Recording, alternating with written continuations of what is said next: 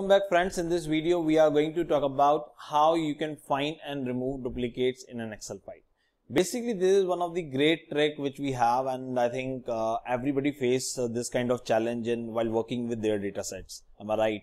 And we are going to cover different aspects, but again I'm telling you these are not limited to only these methods, but I'm trying to cover all the topics, like all the techniques which you can use while working with duplicates. Before I start, I'm requesting you to please subscribe my channel and click on below bell icon to get the notifications.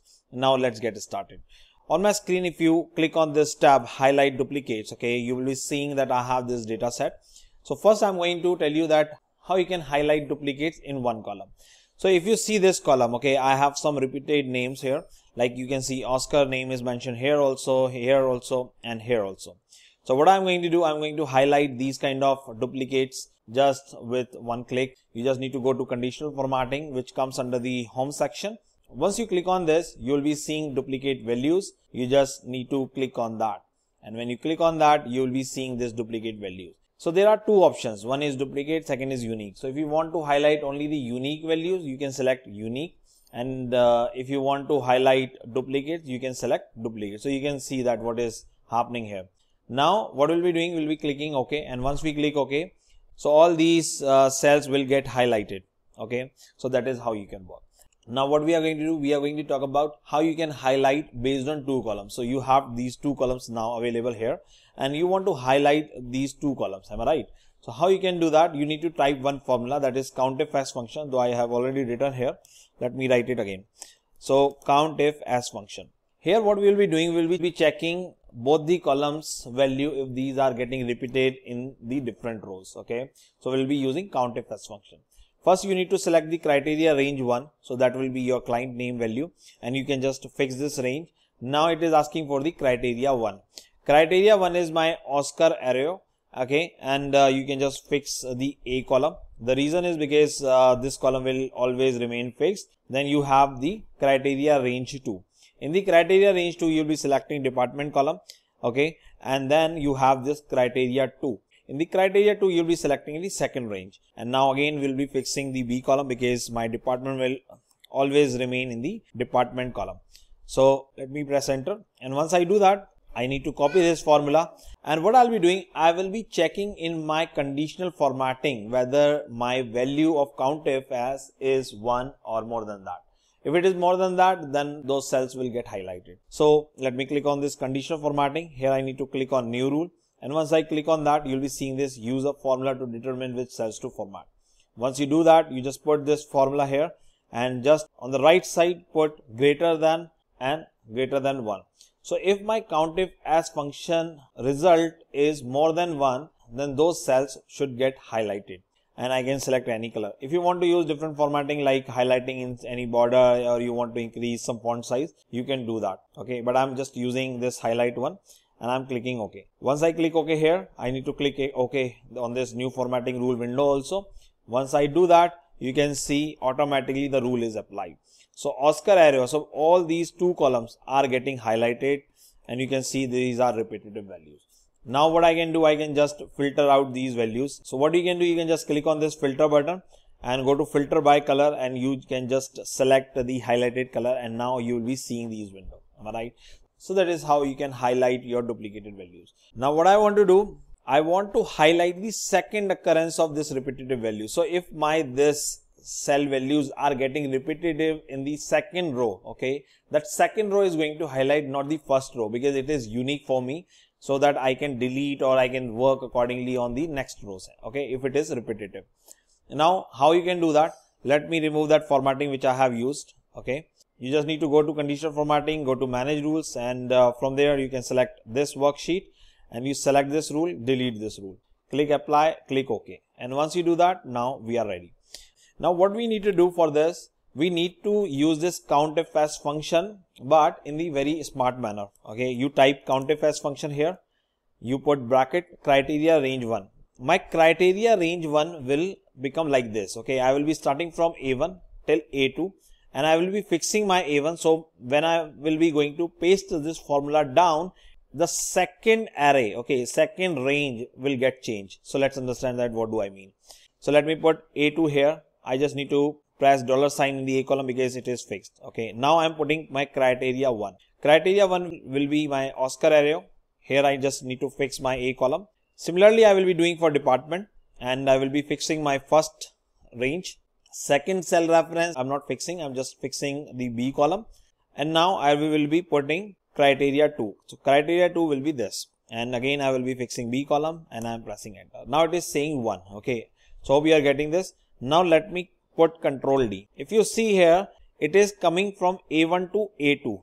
Okay. When I'm dragging it to the next cell, because I didn't freeze the row. Okay. It is changing with the row number.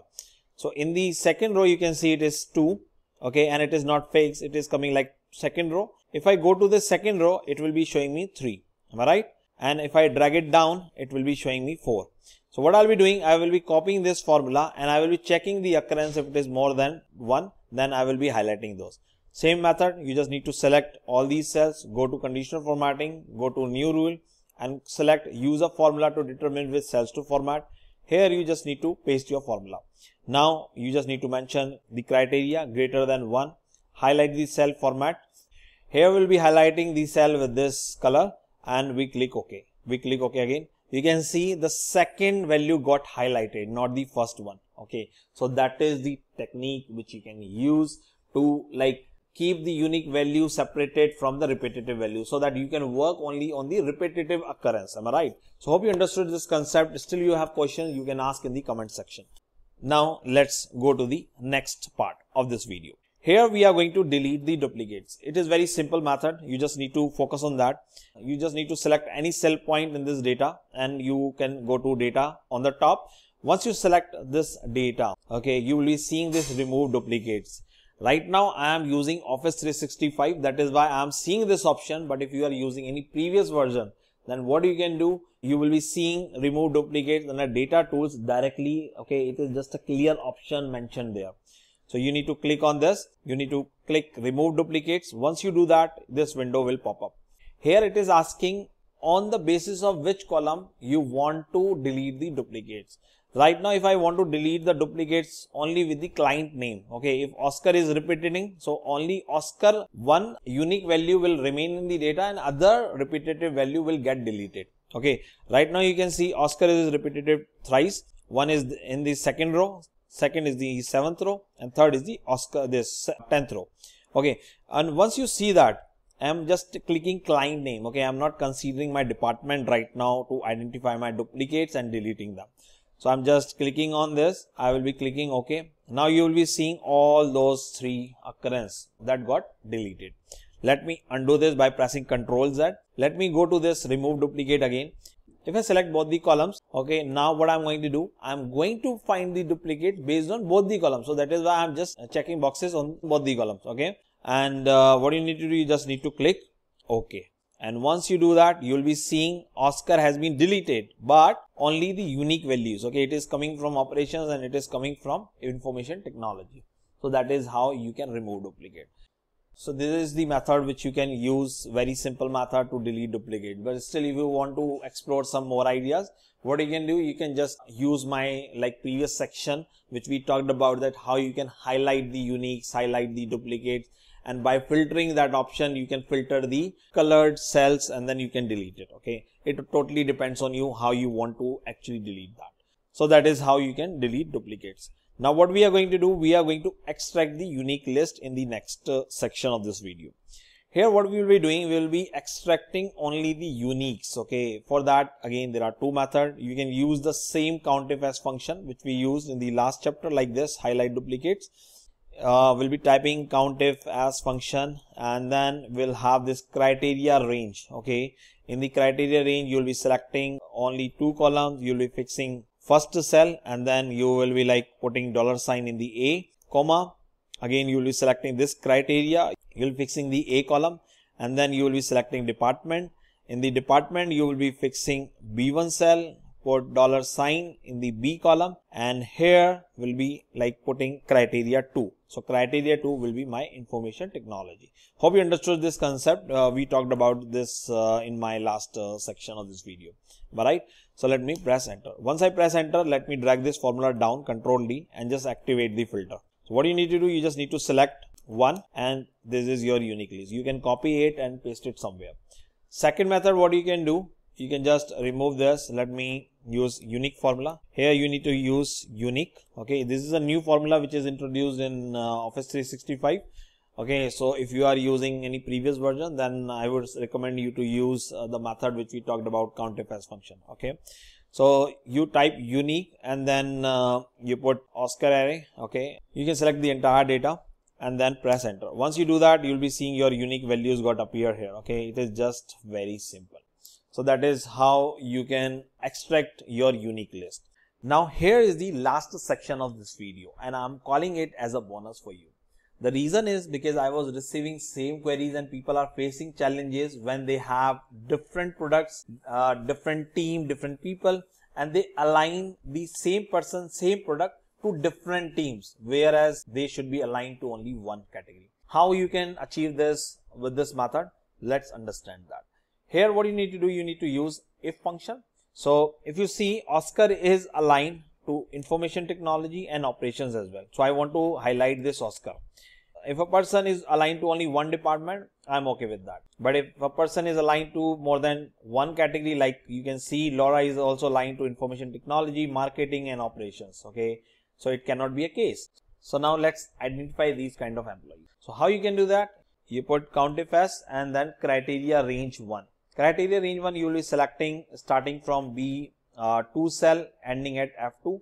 What you can do, because my column will remain fixed, you can just fix the column and you should not be fixing your rows, because I will be dragging this formula down, so my rows will also get changed. Okay, now I'm putting comma.